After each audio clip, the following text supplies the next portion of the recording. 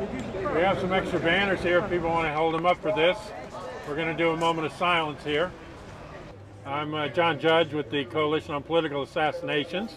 The Kennedy assassination research community has been holding moments of silence in Dallas at 12:30 p.m. on November 22nd, starting with Penn Jones Jr., a Texan who researched the case and exposed many of the violent murders and unusual murders of the witnesses for many years. And he would go out on Dealey Plaza every November 22nd and hold a moment of silence and a moment of remembrance and not let the truth die about what happened November 22nd and who killed Kennedy. He asked me when he got sick, I was going out there with him from 1968 on, he asked me to continue the tradition that we have, but this year we were intentionally blocked by the 6th floor museum and by the mayor's office of Dallas and by Ruth Sharp Altshuler and the planning committee from having an event. We fought back because originally every park in Dallas was closed to First Amendment activity according to the city attorney on November 22nd. There was to be no free speech here that day. We fought back, threatened a lawsuit, tried to negotiate with these people, and eventually won some semblance of free speech here in Dallas today so that we could leaflet, so that we could hold up a banner, at least over here. There's no free speech inside the zone that they've created, but the rest of Dallas is now a free speech zone, and so it's possible for people to be out here and to be visible. If some of the other COPA people could pick up banners, I'd like to hold the banners over here because we've got messages on the blue banners.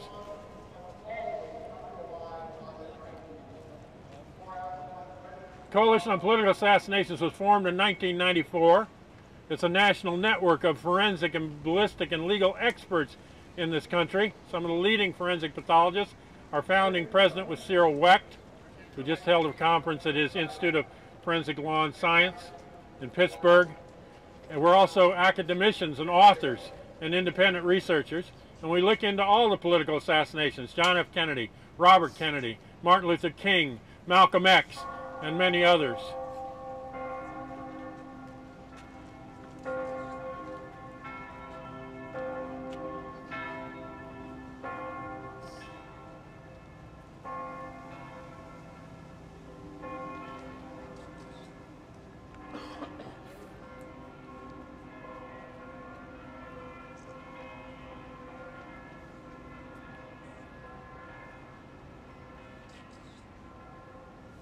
So we'll hold a moment of silence along with the mayor.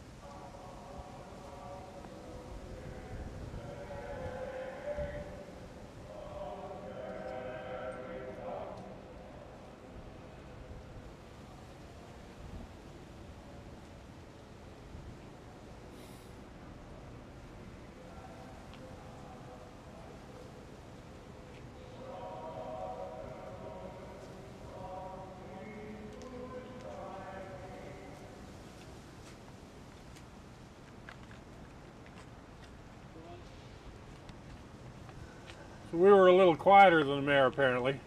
But they're not after a moment of silence. They're after a perpetuity of silence.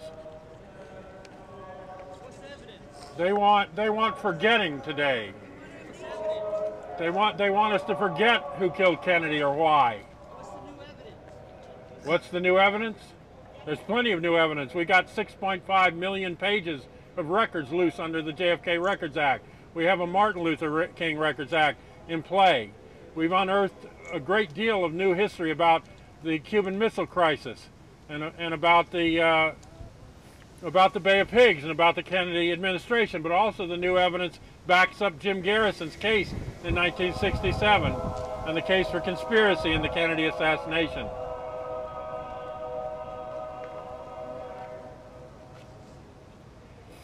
There's new evidence released all the time. There's witnesses that come forward all the time. This is not a mystery that you can't solve in your lifetime. Who killed Kennedy is exactly who you think killed Kennedy, if you have half a brain, if you know anything about America, if you know anything about the history, and what Eisenhower warned about when he went out of office at the end of his term, what was called a military industrial intelligence complex.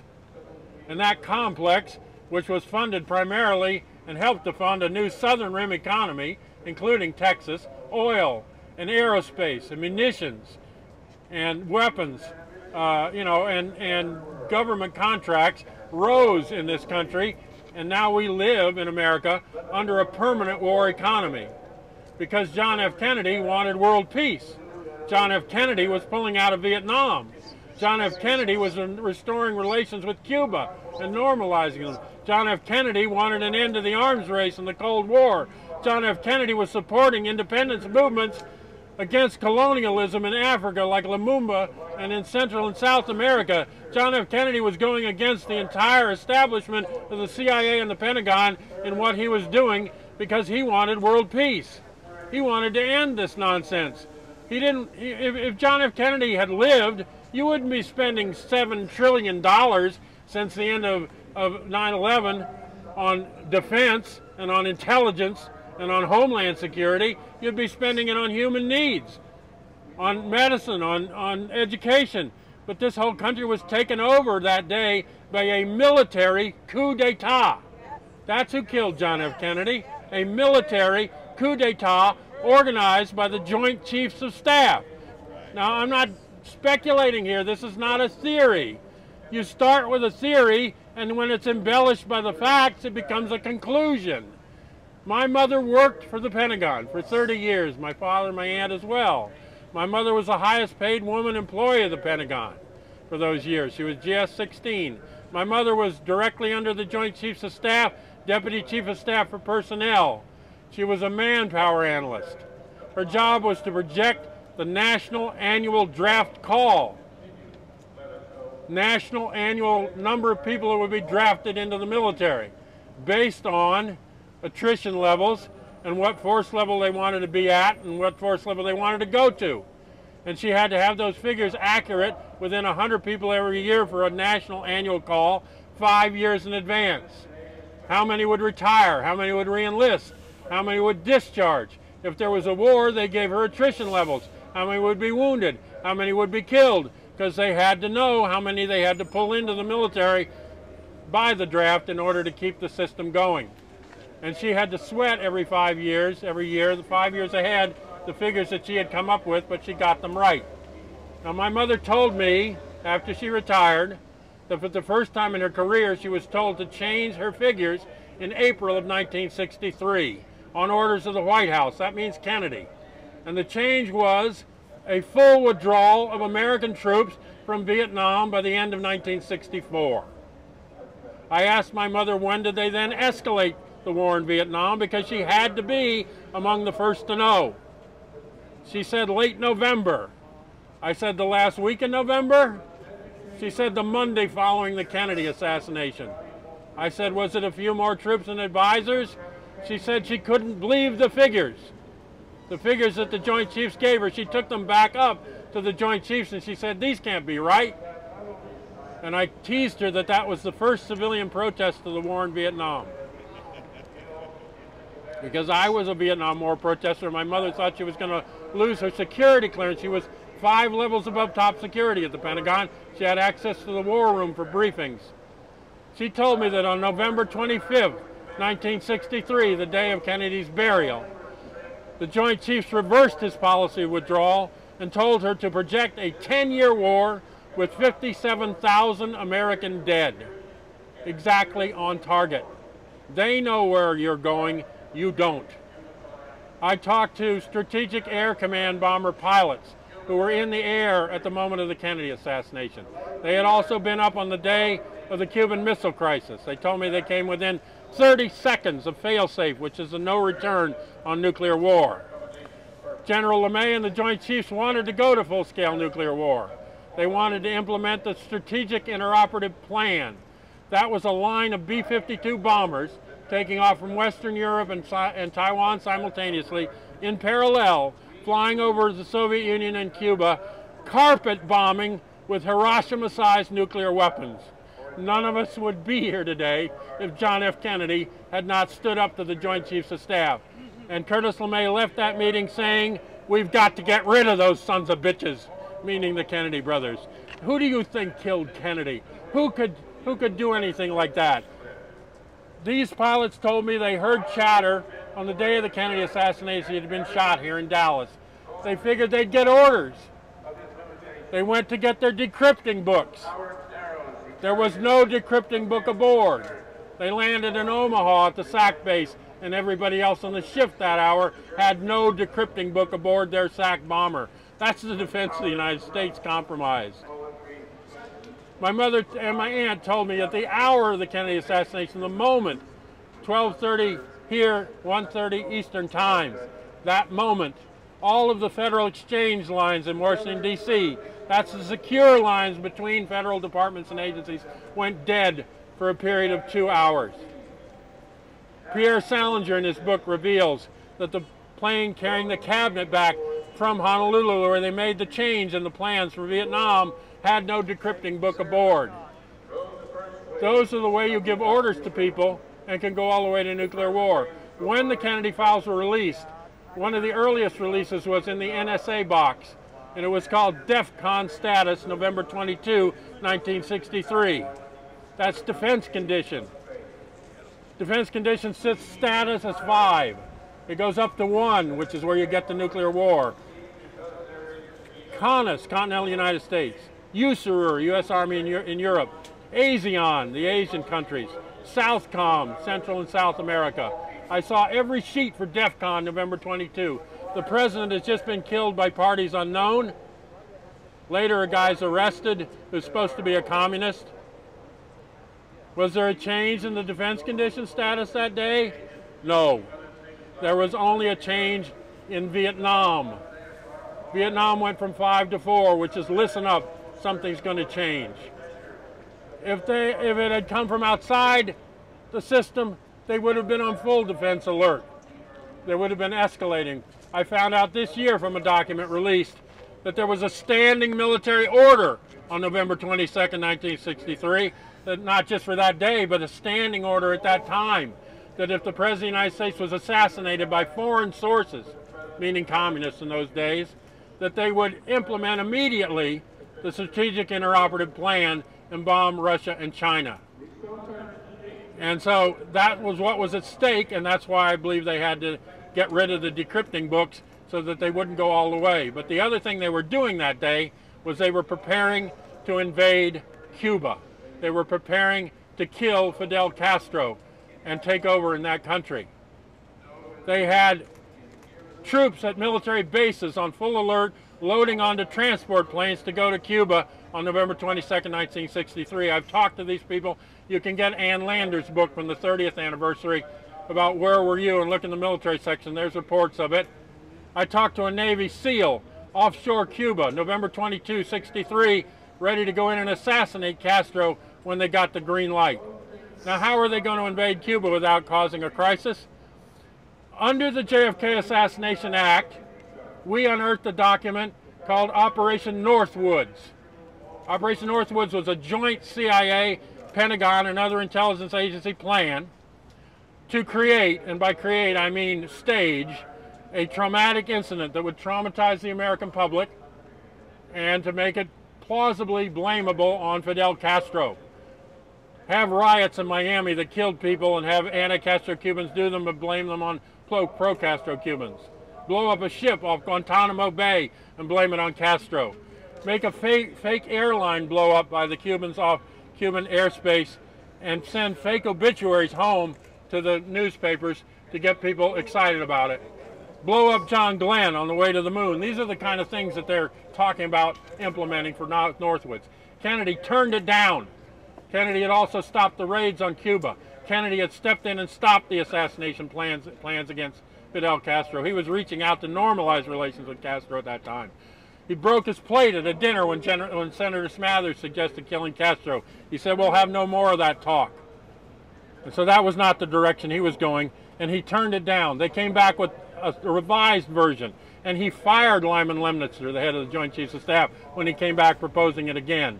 He didn't want this plan. I would suggest to you that November 22nd, 63 is the full implementation of Operation Northwoods. The assassination of President Kennedy is the traumatic incident that could be blamed on Castro. How? Because they doubled Oswald in Mexico City at the Cuban and Soviet embassies in the weeks prior to the assassination. They had a fake Oswald go and say that he wanted to meet Castro because they knew they were framing Oswald as a patsy, and they could link him to Castro and blame the Kennedy assassination on Castro. And Castro knew this too. He spoke out 3 days later and said they were setting me up. Why didn't it happen? It didn't happen because the plan was to kill Lee Harvey Oswald at the Texas Theater. And Oswald instead stuck his hand into the breech of the gun.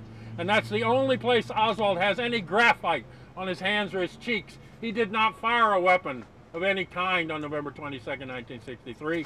He is not the assassin of John F. Kennedy or anyone else.